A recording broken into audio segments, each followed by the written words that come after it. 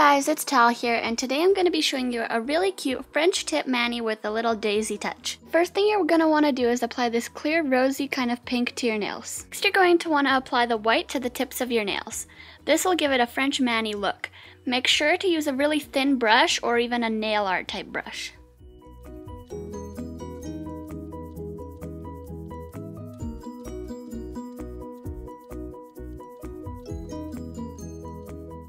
Use a toothpick or daughter tool and make a small yellow dot. This is when a daughter tool won't come in handy. Use little bits of nail polish and apply small little dots around the yellow.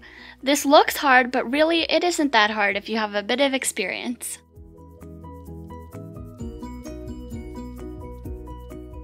Clear coat time. Seal off your lovely little design with a nice clear coat and you're all done.